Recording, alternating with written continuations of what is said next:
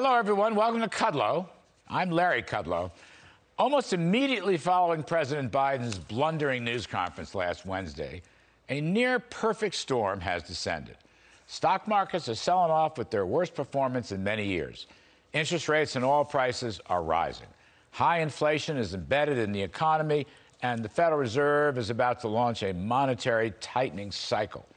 Russia shows absolutely no signs of de-escalating in the Ukraine, and if anything, has gotten more aggressive by moving troops into Belarus and ships into the Black Sea, effectively surrounding Ukraine.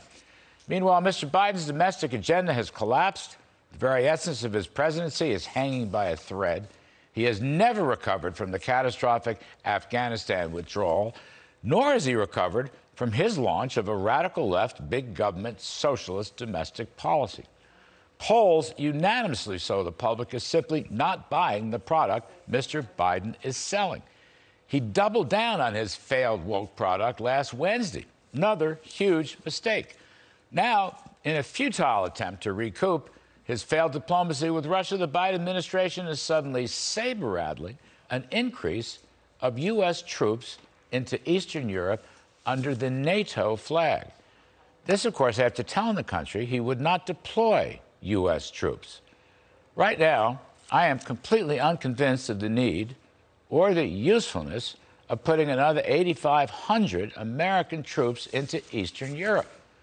For one thing, Putin couldn't care less. He's got about a couple 100,000 troops in that area. 8,500, it's an ankle bite. For another, Biden and his team have been so far behind the curve on this Ukraine story that it looks like they can never catch up. Our own diplomats now, intel people, and even Defense Department sources expect Russia to invade Ukraine. Look, I am no isolationist, and I'm always America first in international relations. But the way to deal with Putin is by closing down his Nord Stream pipeline and shutting Russia out of the dollar-based international banking system. These kinds of brute economic sanctions, that's something which surely get Putin's attention, and it would do great harm to his economy. Close down the Russian central bank, close down their larger commercial banks from using the SWIFT electronic funds transfer system. The dollar is the world's reserve currency. About 90% of foreign exchange transactions are denominated in dollars. Take Russia out of that system, and their economy is literally sunk. Now, they can fiddle around with some Chinese banks, but China and its capital controls are a small sideshow digression in the world of international finance. You say to Putin, no oil, no natural gas, no dollars, no banking. And then you pour a larger weapons arsenal into the Ukraine. Now, that's a tough policy.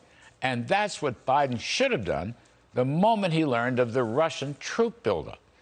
Many weeks have gone by and wasted. The U.S. has been reacting to Putin, not defending its own agenda.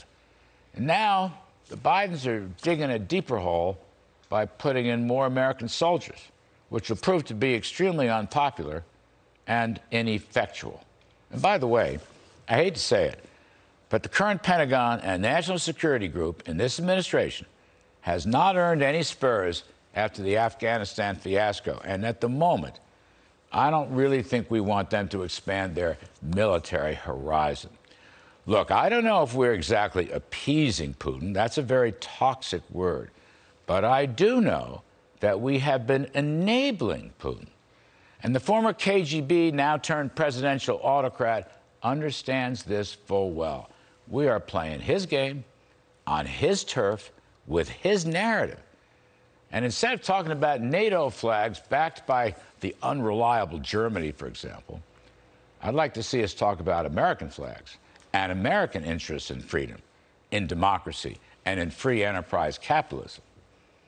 Now, one final thought. This just in really blows my mind.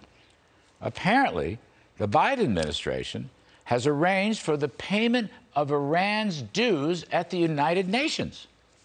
Can you believe this? The Bidens have arranged to release $18 million of blocked Iranian funds to be released to the Iranians so they can pay their dues. And get this, be sure they have a vote in the UN.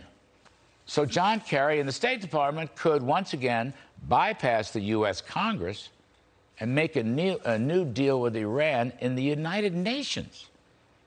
Incredible. Like I said, it's a perfect storm. And that's my riff.